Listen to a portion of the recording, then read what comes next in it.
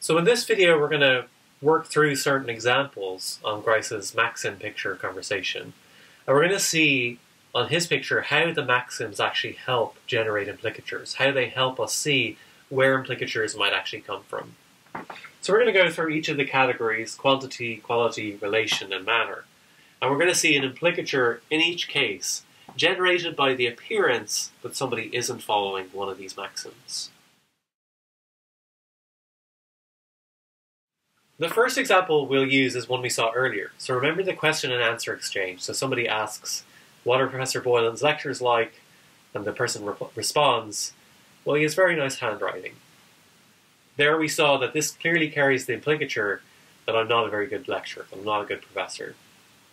So this is actually, according to Grice, this kind of example is actually an example of a quantity implicature. And let's think about why that's the case. So if you just respond by saying, or somebody just responds by saying, well, he has very nice handwriting, then have they given all the information that was required by the question? It looks like no, they've fallen far short if that's all they're trying to say. Because if somebody asks you the question whether they like as a lecturer, they want to know far more than just about my handwriting. They may not even want to know about my handwriting at all. So it looks like initially the person responding has not given all the information that they're required to give. And so Grice's idea is that in a situation like this, the audience will spot this. They'll say, okay, well, what they're literally saying doesn't give all the information that's required. But I know that deep down they're following the cooperative principle, so they really are, on some level, obeying this. But if they really are obeying, in particular, this maxim of quantity, then it must be that they're trying to communicate something extra. And what extra could they be communicating in this case? Well, it looks like, in this case, the best explanation, or your best guess as to what extra information they might be trying to communicate, is they're trying to communicate that I'm not a bad professor.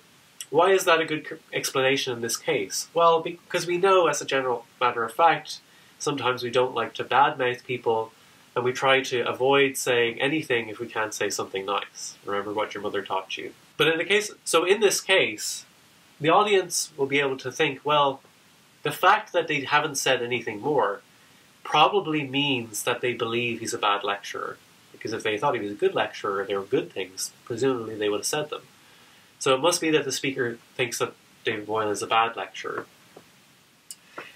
But now notice, if that is what they really meant to communicate, if they meant to implicate that I'm a bad lecturer, then they're no longer violating the quantity maxim, because David Boylan is a bad lecturer is a very good answer to the question, what are David Boylan's lectures like?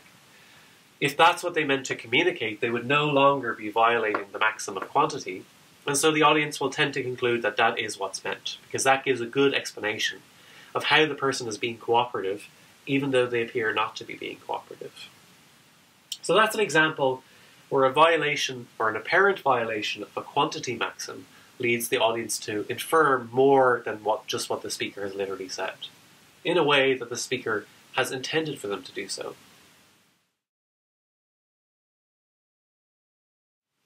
Let's think about another example that involves the quality maxims. So Grice gives the example of somebody asks, well, something like, where does Carol live? And the answer is somewhere in the south of France. Now in certain contexts, again, this looks like it will violate the quantity maxim, because somewhere in the south of France is a pretty vague answer. There's a lot of the south of France. There's a lot of different places that she could be in, she could be living in. So it looks like the person is violating the quantity maxim. So Grice thinks that, well, what does the audience think in this example? What do they make of the fact that the person appears to be violating the quantity maxim? Well, they search for an explanation. And a natural explanation in this case is that, well, maybe the person just doesn't know anymore. And they refuse to say anymore. Because if they said more than just that they're in the south of France, then they would be violating some different maxims. So, for instance, it might be that the speaker didn't say more because saying more might lead to saying something false, or it would lead to saying something that they lack evidence for. So either way, saying more would involve a violation of the quality maxim, to not say false things and to only say things that you have evidence for. And so in a case like this, Grice thinks, well, what happens is the best explanation of why the person falls short in the quantity maxim is that really they're trying to follow the quality maxims, and they want you to realize that they don't know any more than what they've said, and that they would have said more, except that saying more would have violated quality. So they realize they're falling short on quantity, but the reason why they're doing that is they're trying to obey quality, and they're thereby trying to communicate to you that they don't know any more than what they've literally said. So that's an example that involves quality. We can conclude that somebody doesn't know any more than what they've said because that's the best explanation of why they would not follow quantity. It's that they were trying to obey quality. What about relation? So let's think about an example that involves relation. I should say at the top, relation and quantity are kind of hard to distinguish because you might think, well, irrelevant information. You might think, well, irrelevant information is always going to fall into the category of giving too much. So it's unclear whether Grice really needs both of these, but I'll just presume for now that relation is should be its own category. So a kind of example Grice gives, which might be counted as an implicature involving relation, is an exchange like this. So somebody says, Smith doesn't seem to have a girlfriend these days. And then somebody else responds, well, he does seem to be visiting New York City a lot at the moment. So if you think just about the literal content of what the answer here, or the second part of the response is, the second part of the exchange is, it looks like it's not following the relation maxim. It looks like the person is not saying something relevant initially, if all you're going by is what the literal content. Because the conversation was about whether Smith has a girlfriend, and now this person is talking about whether he's going to New York or not. For just going by what's literally said, doesn't look like that's relevant to the conversation. But there's a very obvious extra thing the person could be suggesting, which would make what they're saying relevant, which is that Smith has a girlfriend in New York who he's visiting. So again, what is happening here, Grice thinks, is that we notice the speaker is saying something that looks irrelevant. It looks like it's not following the maxim of relation. We assume, though, that really, in the sum total of what they're trying to say, they are following the maxim. So there must be something extra that they're saying, which would mean that they are obeying the maxim after all. What could that be? Well, in this case, the best explanation, given that what they were literally saying was that he was going to New York City very often, is that they're suggesting that Smith does have a girlfriend in New York City, because that then would make their utterance relevant, and so the appearance that they're violating the relation maxim is explained away. Let's last talk about manner. So when would you get a manner violation? Well, it's when you sort of the way that you express yourself is kind of at odds with the idea of being clear or being unambiguous or being brief or being orderly.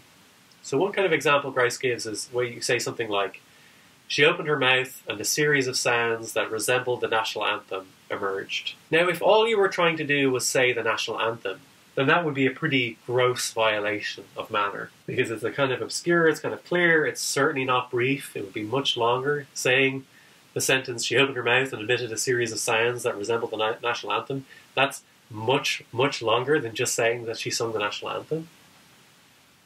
So the idea is, well, if that was all you were trying to say, there would be a clear violation of at least one, maybe more than one manner maxim. So it can't be that all you're trying to do is say that you sung the national anthem. What else could you be saying that would explain the apparent violation of the manner maxim? Well, obviously that the person is not singing very well. That particular choice of words tends to suggest that the person didn't sing very well, because if all you wanted to say was that they sung well, was that you wouldn't have put it in such a convoluted way. You would have said something much simpler. So the apparent violation of manner gets explained away. What you're really trying to communicate is that they sang badly. So we now see examples in each of these cases of how we might use the maxims to get implicatures. And they all share a similar kind of feature. The idea is, well, we start off by seeing that there's at least an apparent violation of a maxim. And then the audience has to try and explain away why that is, because their initial presumption is that really the person is being cooperative, and that they have a reason for appearing to not be cooperative. So then the audience sort of casts around, they think, well, what would be the best explanation for them breaking or appearing to break the maxim. And the implicature is basically whatever extra content would be needed to explain the apparent violation of the maxim.